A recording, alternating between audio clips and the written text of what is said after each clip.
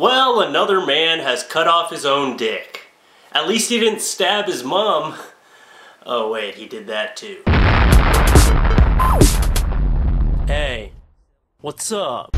Hey, what's up? So a 21-year-old student has cut off his own dick, and then he stabbed his mom 11 times. His mom managed to lock herself in a bathroom and call police, and when police arrived, they arrested this man without a dick. And apparently he was not aware of his injuries. He had no idea he cut his own dick off, because he was on drugs. Who would have thunk it? Someone would have to be on drugs to cut their own dick off, or extremely insane. There's not a lot of sober, sane people that are like, you know what, this thing dangling in between my legs? What a nuisance. Let me just snip that off. Oh.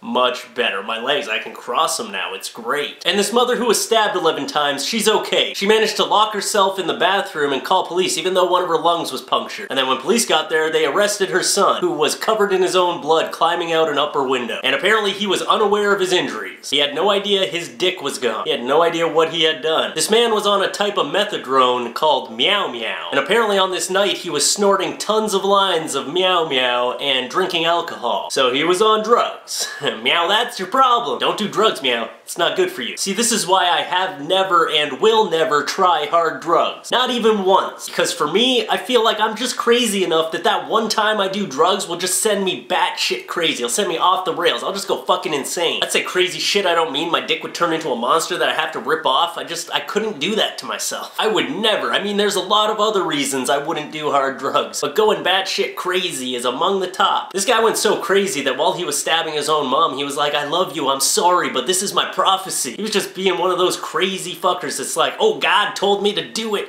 The voice is in my head. When he was being arrested, he was like, I'm a pedophile, I deserve to die, take me to the light. Well, if he is a pedophile, he can cut his dick off all he wants. Nobody wants him using that shit. But you know, I'm hoping that he's not actually a pedophile and he was just saying the first things that came to his mind, because he also said that he could see vampires, so...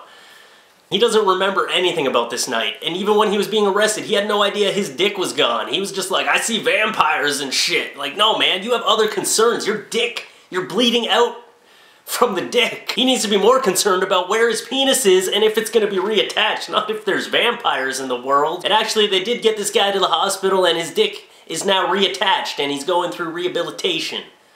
Dickabilitation. I wonder what it's like to have your dick reattached and have to use it like the days after it's reattached. Like, does it leak? Does he try to take a piss and it sprays out the side? That would be so fucking disturbing to me. If you get your dick cut off and reattached, you might as well just get like some penis enlargement surgery while you're at it. Just be like, you know what? Since you're gonna be cutting around down there, why don't you just, you know, pull out another couple inches and then reattach it. I want to read the story where a guy gets his dick reattached, but the doctor fucks up and reattaches it upside down. He just wakes up from his surgery and he's like, I know I cut my own dick off, but come on guys, come on, you couldn't reattach it the right way up? And they're like, oh, we didn't even notice it was upside down. You know what they say, third time's a charm, and he's all like, wait, third time? I thought this was the first time! Meow, see, that's your problem. You were on drugs. Meow, you gotta calm down, bro. Meow, you see, that's your problem.